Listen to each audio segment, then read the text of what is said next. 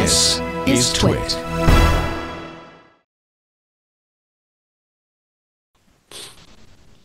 All right. Brad writes in and says, "Hello, Micah. I have a question for you. What I'm asking is I keep my phone on the charger all day and all night. Is that safe? It is an iPhone 16 Pro Max. Whenever I'm at work, I keep it on an Anker 10,000 power brick. Is that safe for it as well, or should I take it off the charger sometimes? Thank you. I'm a loyal Club TWiT member and listen to all the shows." Brad, thank you for listening to all the shows. Thank you for your Club TWiT subscription. First and foremost, with iPhone, if you have optimized battery charging turned on, that's your first step toward making sure that everything's okay, regardless of whether you plug it in or charge it via a wireless or whatever means you do.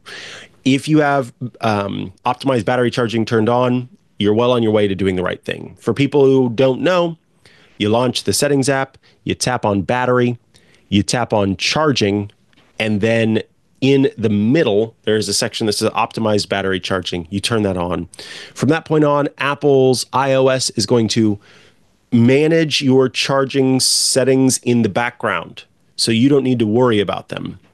What that will do is, regardless of how you have it plugged in or on a wireless charger, it's going to take care of that system and figure out how it needs to be charged to keep the drive, or rather the battery, health good.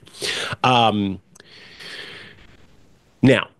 should you keep it on the charger at all times, always? Well, I know a lot of people who do. And part of the reason why they do that is because they know that the iPhone is only going to pull charge when it needs to pull charge and then not pull charge at other times. So what that means is that the system is going to turn off charging, which then will result in if you're using a wireless charger, the heat component not being a factor. At that point, it's just a magnet. And that's the most important thing, because heat is the enemy of battery longevity. So if you have an issue with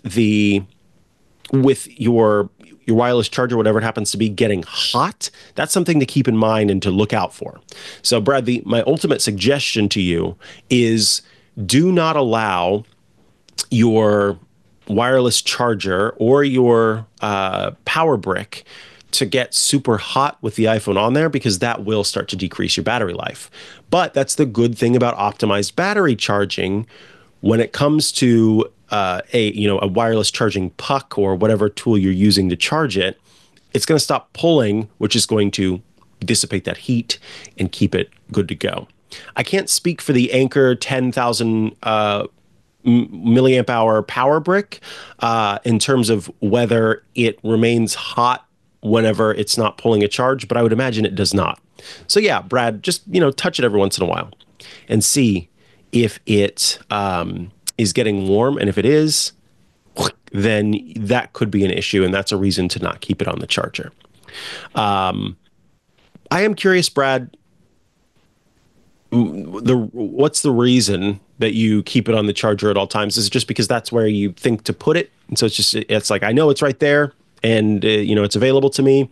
Or do you have battery issues where you need it to be more charged than it is, particularly if you're going for the Max phone? That battery life is pretty long, so I'm kind of curious to hear about why you keep it charging at all times.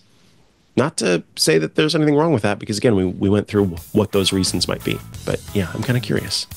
If you enjoyed what you just saw, well, there's more of it. It's all over at twit.tv, or just click in the description and you can get links to this very episode.